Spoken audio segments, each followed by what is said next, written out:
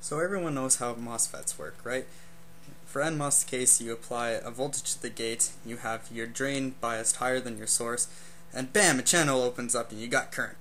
But in this presentation, we're going to focus on tubes. There are two main parts to a vacuum tube, the anode and the cathode.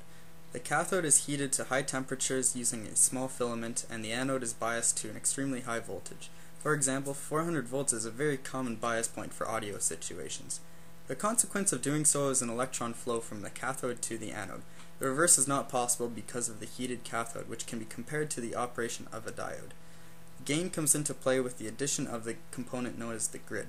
The grid is a metal plate which sits in between the anode and the cathode. The grid has the power of modulating the electron flow between the cathode and the anode based on its negative biasing with respect to the cathode voltage. The grid voltage induces an electric field which interferes with the electron flow.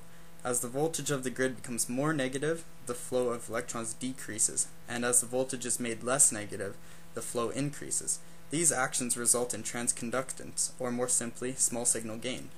So we're going to compare a tube and a solid-state device, both meant for high power and have the same specifications to show the advantage of tubes. The first major advantage to using tubes instead of transistors is linearity. A very important point to note is the third-order intercept point. For the tube amp, it is pushed much higher than the transistor, which contributes to a more linear operation. Even though a tube and a solid-state device have identical 1 dB compression points, the characteristic is much different. The tube amplifier has a much more leisurely curve, whereas the solid-state device curves sharply. The end result can be shown here, where it's clear that the solid-state device saturates much earlier than the tube. Because of this, tubes are much more sought after for their linearity.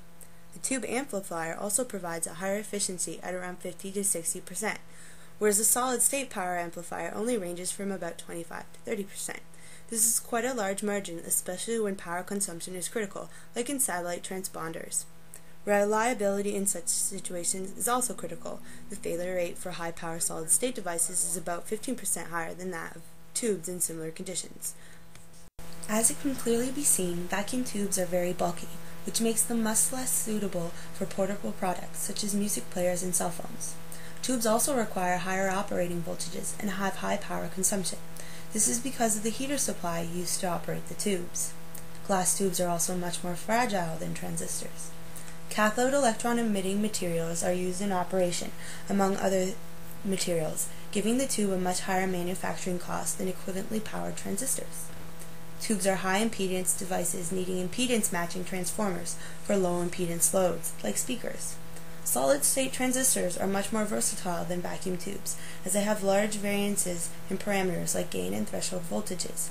These parameters can also be varied considerably with biasing and temperature. Overall, solid-state devices have really pushed technology forward. We're now able to have things like cell phones and iPods and laptops, which are all lightweight, compact, and have amazing battery life now. Solid state has really been the driving force behind everything. The processor, the memory, the signal processing, we're now able to fit hundreds of millions of transistors onto something the size of a quarter. Could you imagine trying to recreate something as small as an iPod, but with tubes? Your iPod would be more like iRadio Shack because you'd be able to fill an entire house just with tubes alone. Even though the use of tubes in technology has been almost nil since the 1960s, tubes are still in use today. Tubes still remain dominant in high-power communication transponders like in terrestrial and satellite radio transmissions. In terrestrial TV, FM radio, the output power reaches levels above the 10,000 watt mark and into the hundreds of watts for satellite transmission.